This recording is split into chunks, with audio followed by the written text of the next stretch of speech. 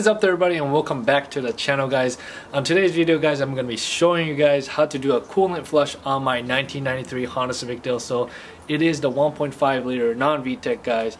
So if you do have the 1.6 VTEC, it might be slightly different, but probably a similar process. But yeah, other than that, guys, here is my 1993 Honda Civic Del Sol. If you are new to the channel, here it is, guys, ladies and gentlemen. So the only aftermarket part that I got on this car is the wheels, but that's about it. So other than that, guys, it is completely bone stock. The reason why I'm doing a coolant flush today is that, well, first thing first, it is a wrong coolant color. It has a yellow coolant in there when it's supposed to be a blue coolant. Now, keep in mind, guys, all Hondas takes blue coolant, so just keep in mind that. And then second thing, guys, is that my car is not overheating at all. It's actually, man, what's the term of word for this? Underheating, I guess?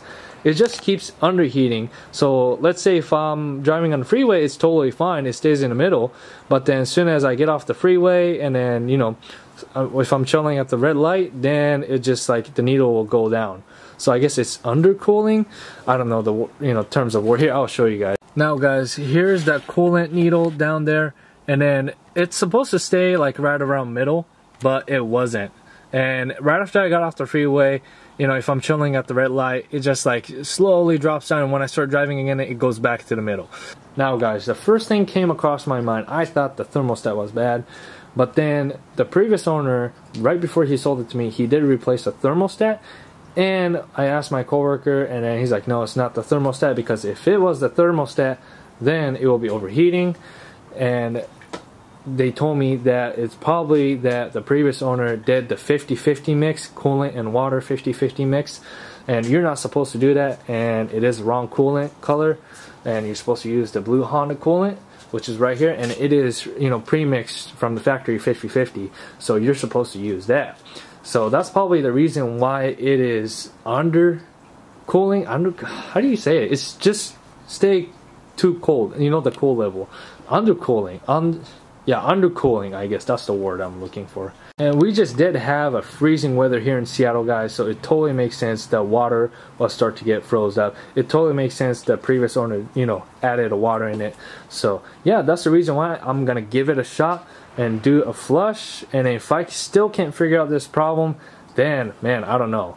Let me know in the comments below, guys, what you guys think the problem is. But that's what I think. You know, the previous owner did the 50-50 mix. So yeah, let's give it a shot. So today, guys, I am gonna be showing you guys how to do a coolant flush on this bad boy.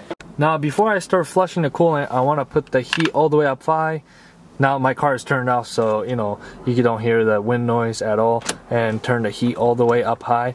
So yeah, that way when you're done, you know, flushing the coolant, afterwards you know, hop back in your car and then turn it on, you'll have the full blast of heat, so that way, you know, the air bubble can escape that way. So yeah, ready to go on that part. All right, the next thing you want to do is open this cap. Now make sure, don't open this cap when the engine is hot. Make sure the engine is cooled off, and then after that, you could just open this cap open, alright? And also open up the overflow tank as well. Oh, that's tight. That's under good. There you go.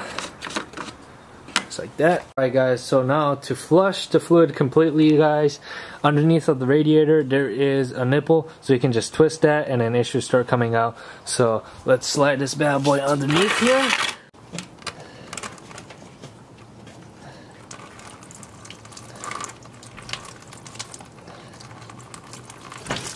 Okay, there you go.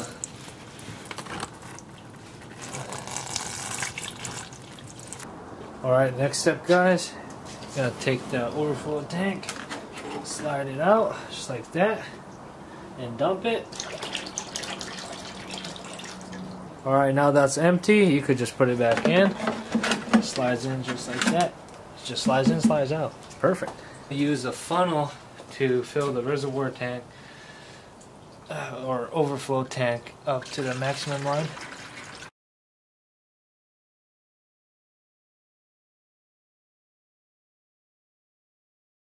Honestly, guys, just pouring it without a funnel will be easier. Just take your time and just fill it up.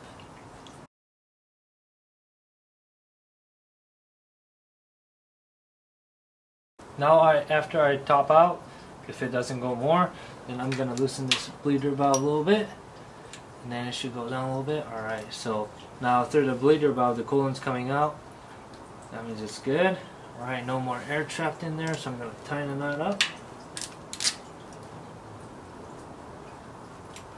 Alright, that should be good. And if you do want to let more air bubbles out, you can just press on the hose to let more air bubbles out underneath there too. Overflow tank ready. The radiator ready. I think everything is good, so let's just go start the car up. So this should work. I have the heat full blast, ready to go.